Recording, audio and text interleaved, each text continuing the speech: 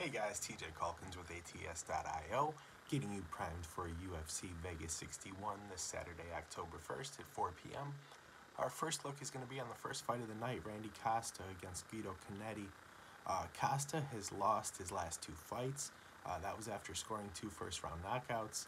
He tends to be a berserker in the first round of fights, and he hits hard, so we are going to see more knockouts from him in the UFC. He actually fought the best round anyone has fought against Adrian Yanez in his first loss, but he did gas in that second round and got finished.